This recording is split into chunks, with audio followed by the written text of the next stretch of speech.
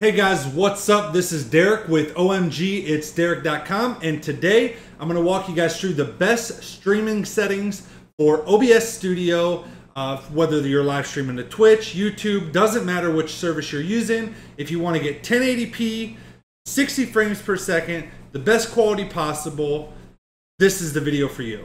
The reason I decided to make this video is because, I constantly every couple months look up videos on the best OBS settings myself, because I like to make sure that I'm streaming at the best settings after there's been multiple updates to OBS and stuff. And one thing I noticed when I was watching a lot of videos, even some of the videos that have the most views, like 250,000, 500,000 views, is a lot of times the information they're giving them is just flat out false. And I'm not, personally tagging anybody. I'm not calling anybody out, nothing like that.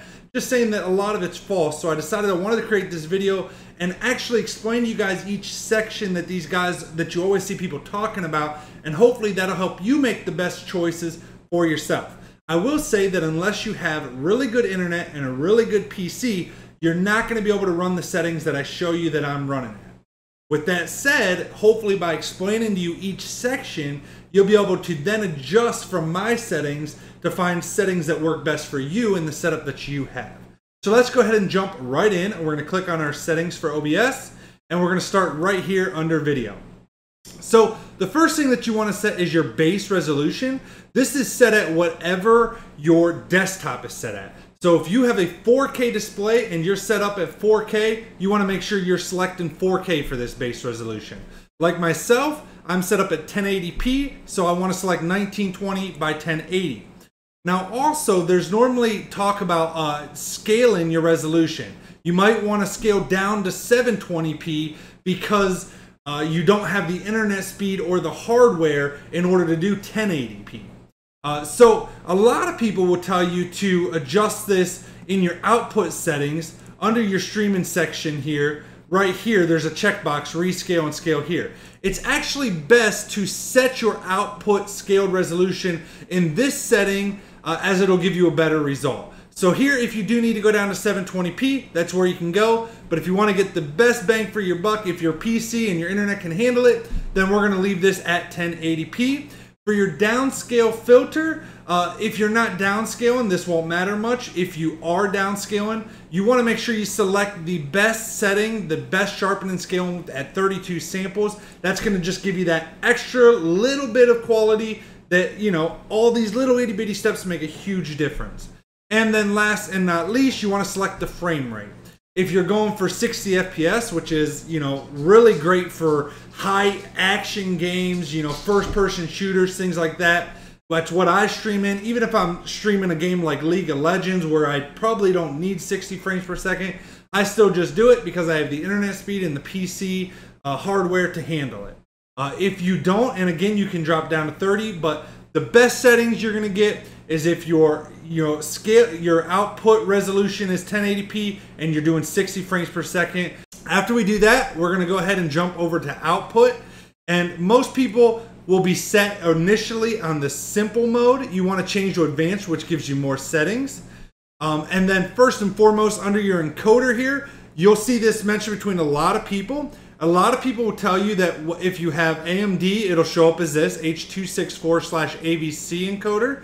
If you have an NVIDIA graphics card, it'll show up as like HVEC or something like that, or you'll have X264.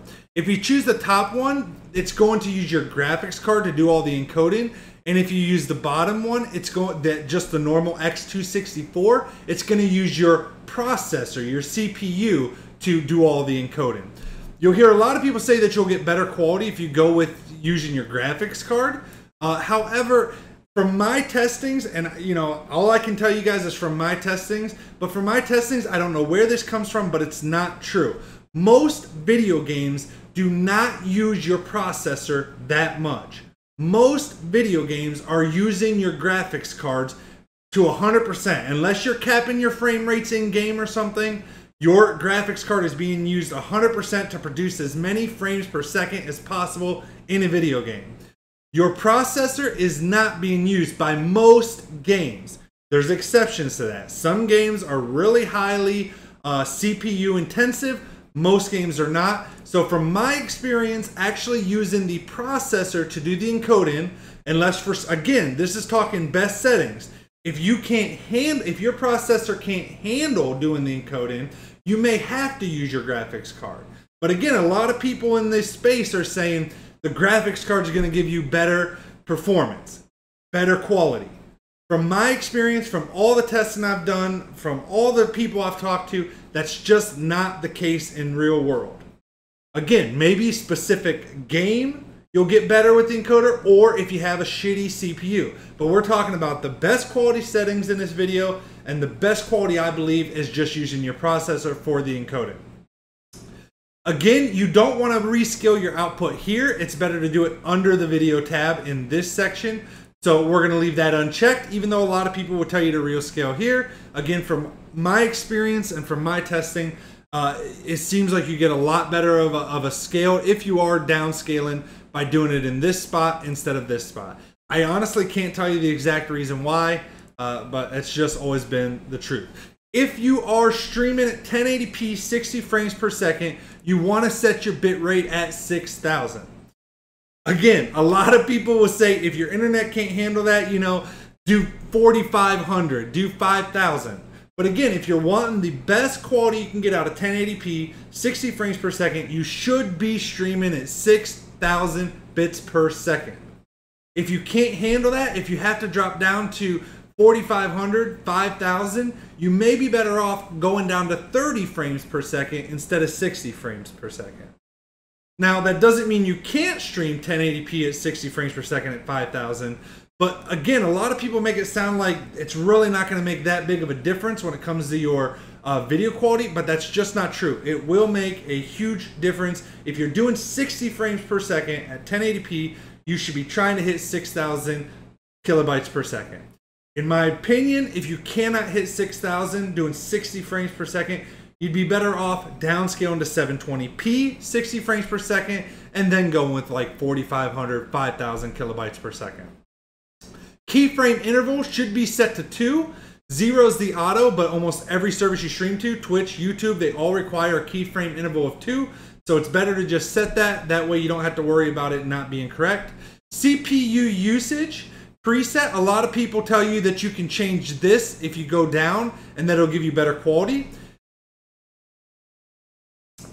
That's very true. However, increasing this past the default very fast most of the time just ends up causing more problems than giving you any additional quality that really makes real world sense. So in my opinion, you may want to try to go to faster if you have a separate streaming PC and you're using like a capture card or something to hook your first PC into a second PC, and that second PC is dedicated strictly for streaming, then you may be able to definitely turn this up some and get some better quality. But overall, if most people are streaming on the same PC that they're gaming on, it's best not to mess with this. For the difference that you'll get in quality, it really doesn't make that much of a difference. For profile, I see a lot of people skip this, or they'll say set it to main or baseline. But if you set it to high, it's going to give you that little bit of extra, and it doesn't really take any more resources. Last but not least, and a lot of people skip this step too, but it's also very important, is under advanced, under the video section here, the color format you want to make sure is set to NV12. The color space you want to is default is 601. You want to change that to 709, which is Rec 709. This is the part that tells monitors how to display your colors.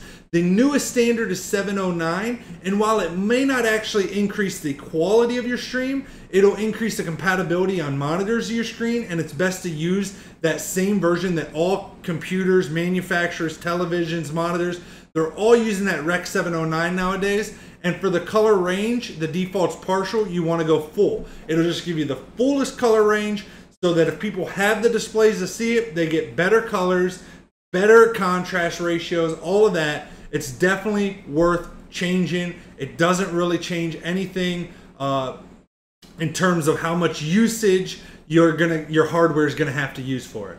Last but not least, this is a personal preference. It doesn't have anything to do with really the quality, But a lot of times when you're streaming at 1080p 60 frames per second, when you're loading games and stuff, it can cause your OBS to hang up a little bit.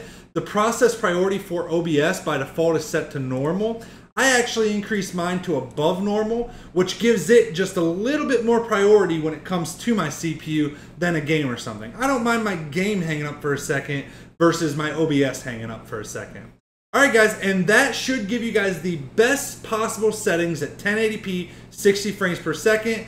Again, if your internet can't handle it, your PC hardware can't handle it, you may have to downscale, you may have to go to 30 frames per second, you may have to use a lower bit rate, but changing those things will not give you the best possible quality like a lot of people still claim it will by doing all this other magical stuff. You have to hit all those things and have them set to that to get the best quality. That's just how it is. Again, if you can't, you know, then you can but don't try to do 1080p 60 frames per second at 4,000 bit rate, 4,500 bit rate on a computer that just can't handle it, or you're going to end up producing a stream that you're trying to make high quality look like shit. You're going to be much better off realizing your internet or your PC can't handle that and dropping your settings than trying to finagle the software to get yourself to be doing 1080p 60 frames per second.